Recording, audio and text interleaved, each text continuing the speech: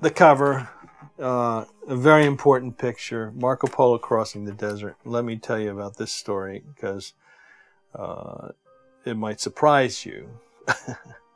So I get to this sand dune in Dunhuang. It's very famous. It must have been even famous in Marco's day because they call it the singing sand dune. And he's the first to describe the sound of the wind as it comes over the top of this sand dune, 1,000-foot high. And he says it sounds like singing. So this is the singing sand dunes of Dunhuang. It's one of the highest in the world, 1,000 feet.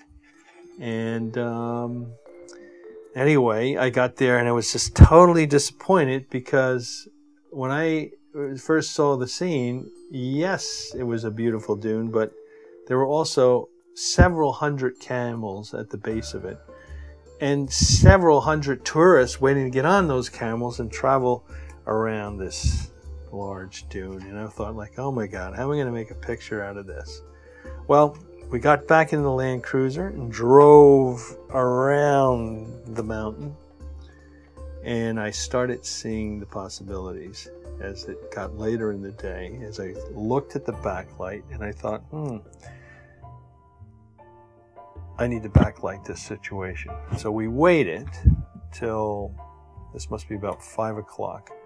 The sun's at about 45-degree angles. It's coming up over the top of the dune, cresting, making these very nice shapes as it crests over the top of these dunes. And here come the travelers. I won't call them tourists at this point. But, oh, and unfortunately, all those camels have numbers on them. 206, 105, 33, 98. So I thought, how do I get those out of the picture?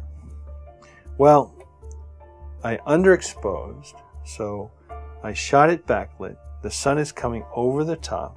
These camels, therefore, are in shadow.